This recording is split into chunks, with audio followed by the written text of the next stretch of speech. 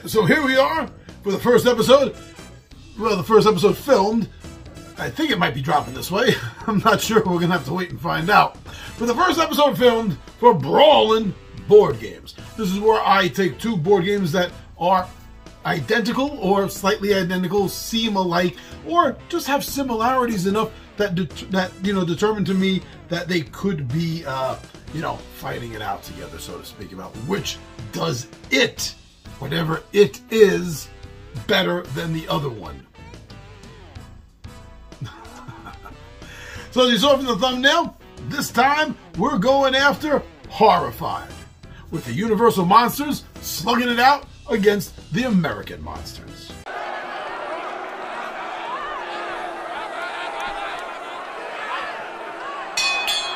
And we're going to start with the first thing that you're going to notice with either of these games, and that's the box. So now, looking at both these boxes, we can see that they both have beautiful artwork. They depict the monsters that are represented in the game perfectly, beautifully. Sweet artwork all around on both of them. Now, as far as the art style goes, I think the big difference, or the only real difference in the boxes, is the inside art. Not the inside of the box itself, but the case of the box, not the cover, the case of the box along the outside rim. There's art on both of those. Now, the art for American Monsters has a subtlety to it, which works well. I don't mind. I don't mind it at all. I think it's very well done. But I prefer the artwork on the side of the Universal box. It's more direct, just like the monsters. Very, very direct. And the little write-up on each side of the box is a nice touch also. So both boxes have beautiful art. The artists need to be applauded, I think. However, I'm going to say, in my opinion, that the Universal Monsters box is a little bit better. So we're going to give the victory to that round to Universal Monsters. Now, looking at the boards. Both boards are beautiful. The art style pops well. It looks good. It depicts things easily. You can see where things are on the board, even if it may take you a moment to remember, maybe a few games in, remember automatically off the top of your head where each specific location is. They still look generally different enough that it's easy to discern when you're looking at it. Now, looking at the numbers, crunching the numbers here, we see that Universal Monsters has 19 locations on it. There are 19 different location sites, while the American Monsters has 23. Now, although it has more, I do want to keep in mind that the Universal board has 3 spaces for monsters only. Well, even if it is only specifically one monster that's ever going to be there, it does have those spots that the characters, the investigators, cannot go on. And I think that makes it a little bit more strategic, but because there's more in the Universal, I'm going to give this a push. I'm giving this a push, and both are going to get a score for this. Now, diving right into the components, the first thing I want to talk about we see is the standees. The standees for the villagers. Now, townsfolk. Now, the Universal game has 10 villagers in it, while the American game has 13. Now, although the American game has more, you can't beat the fact that the Universal game has Abbott and Costello that you have to save. I can't think of one other board game that Abbott and Costello are actually in. Both games have a really good ratio of male to female investigators or heroes that you can choose to play. However, only the Universal game has an option for a handy-capable character, and that's a character that is in a wheelchair specifically. There is a townfolk in American Monsters, but that's not a playable character, so that might make a difference to you. I'm not sure, but I wanted to bring that up. Tokens. Item tokens, specifically. Both of these games have the same number, and that is 60 in each of these games. Now, the color, they're all color coded. The color, everything in this game is color coded. And I think the color coding for the item tokens in the Universal games is more eye friendly to individuals that are or have degrees of color blindness. I find it a little bit blending in the American Monsters version, but I have no problem whatsoever with discerning any of the colors apart at all in the Universal game. So again, that might be something that means something to you. Now, both these games have the same number 30 of monster cards and 20 of the perk cards for the players. Each hold 3 dice, 5 reference cards, a frenzy marker, terror marker, and item token bags. Now, with the exception of the item token bags, they're all identical. Dice are different colors, but they're generally all identical or identical enough that I think all of those items there get a push on each other. There's nothing better or worse between one of the game boxes or the other for any of those components. Now, aside from the bag, now the bag in the American Monsters looks great, or great-ish anyway. The colors for it match the color theme of that board game, that box, everything in the system. It matches that. However, it may not be just a plain black cloth sack like we find in Universal, but it's not as good. It's not. I find the plasticky material, I don't like it. The fact that it has the little Velcro to tab it, I don't like that. There's nothing, the art is nice, but otherwise there's nothing else about the Universal bag that is worse than the American. What I mean is the Universal bag is much better. The plain black strap, the tie works great. That pleathery, plasticky thing from American Monsters, no, I'll take a pass on that any day. Yeah, so overall, looking at the components, I gotta say, though it's not winning by much, I gotta give the components to Universal.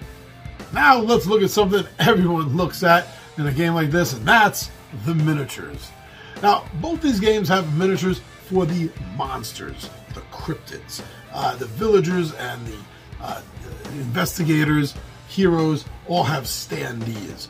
But they wanted to go all out for these monsters. So let's take a comparison look at the Universal versus the American Monsters. Now, the miniatures in Universal are good. They represent the monsters. I think you're gonna be able to paint them. If you want to make them look identical to the Universal monsters, you'll be able to do that with these minis. If you want to make them unique, go for it. Do something crazy. Maybe Frankenstein's wearing a Hawaiian shirt in yours. I don't know. But that's actually a really funny picture in my head. But I think that the Universal are not as good, not as detailed, I think is a better way to phrase it, not as detailed as we find in the American Monster game. They seem to have upped their game, I think, Ravensburger, when they came out with these new miniatures for their American Monster game. They went a little bit further than they did with the Universal. So as far as miniatures go, yeah, I've got to give that to American Monsters. Now, as far as the individual monsters go between the two games, I'm not going to rate them because they're all identical. Now, hold on, I can't see it, but I can already feel it. Now, what I mean is, I know they're not identical. It's not like you're only fighting werewolves or something through each and all of these games. No, but what I mean is, the way they're created is identical, that each of these monsters is its own mini game. So the fact that they just kept that the same between both is a push. It doesn't make one better than the other because they're all different. They're all unique. And that's what makes them stand out. And that's what makes this as a push, is because it's so great of a system. So as far as the monsters go and how you interact with them, how you defeat them in the game, what they're all about with these mini games, it's a push. As far as I'm concerned, because it's all the same stuff. You have mechanic A to get to mechanic B, and then you beat them. And it works. I'm not putting it down. No, I enjoy it. It works fine. I'm just pointing out that there's no reason to separate between one game and the other since it's all using the same exact mechanic. Now the investigators, the heroes, the players are going to play these characters in the game. What's up with them? Well, here's the big secret. They're all the same. No, I definitely mean that this time. They are identical to each other. It's just putting a new picture and a new name and a new starting location on the already existing Universal Investigators. Their special abilities are exactly the same, completely identical. So as far as this goes, I think it was lazy, but I got no choice but to give it a push, because they're identical. Try something original next time. Now, I did point out the monsters before, but I want to look at the monster mats real quickly, because there's a marked difference between the two games with the monster mats.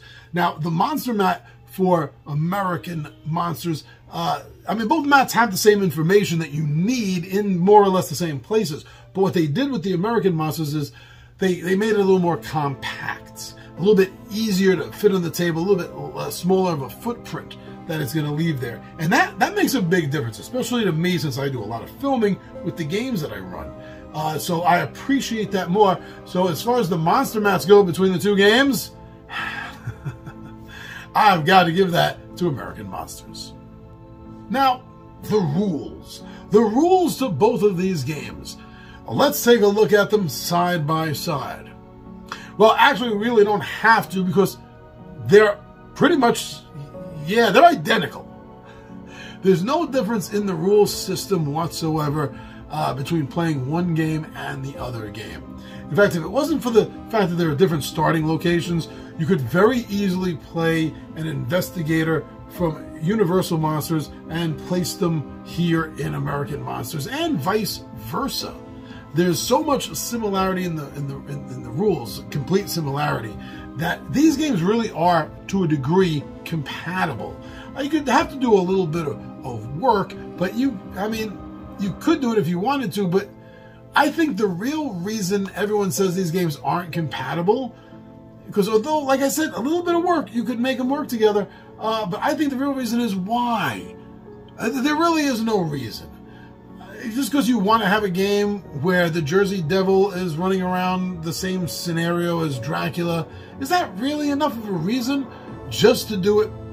Because I find no reason whatsoever, and I would have loved to have just broken this whole concept that these games are incompatible together. I would have loved to have done that, and I looked at it and I saw that you can put this together, but there's no reason to.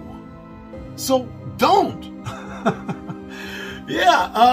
But the rules are that they're identical to pretty much every degree, and it says a lot in a good way. If you know one game, then you're going to know how to play the other one. So as far as these rules go, this is another push. So looking at the scores, looks like Universal squeaked by with 1 vote to win. So it really is close. It shows whether you agree with how I decided what I preferred. Maybe it's not what you preferred, but still, I think you have to admit, even if you disagree with me, this is a really tight choice. This is a very, very close race. And that means both games are great.